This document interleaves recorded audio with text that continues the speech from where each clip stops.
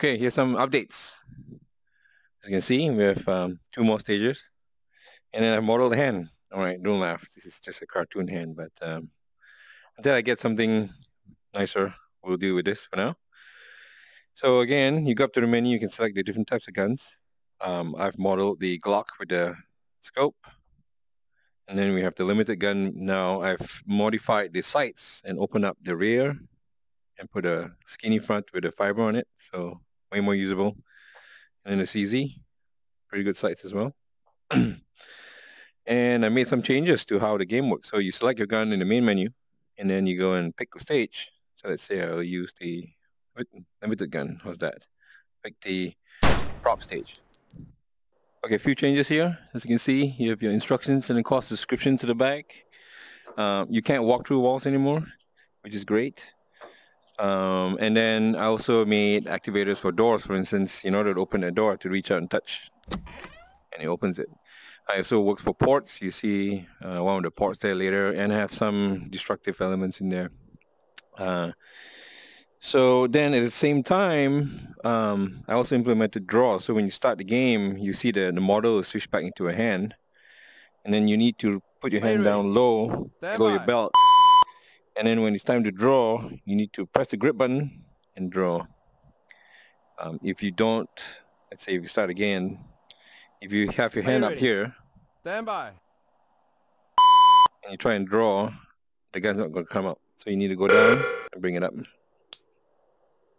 Let's do that again. Are you ready?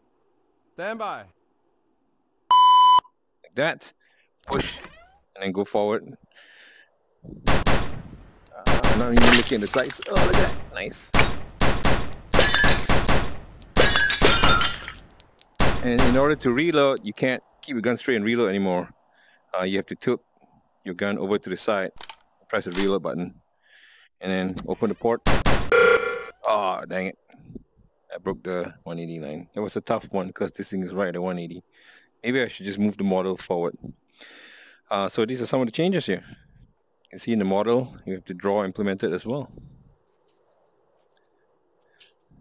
And the next thing I want to show you, also movement. Before, in order to move, you just tap your thumb on the touchpad and you move. You're too sensitive. So what I implemented now is in order for you to move, you have to press down on the button in order to move. Okay. Let's go one more stage to show you, which is the, I'm going to switch this to a dot. It's easier to shoot. Night stage. I also have activators that lines now, because as you can see, that popper activates this drop turn over here. Okay, course description. Right, let's go. Are you ready? Stand by.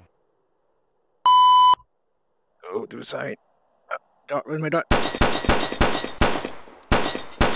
Reload. What's your next position? Where's my drop turner?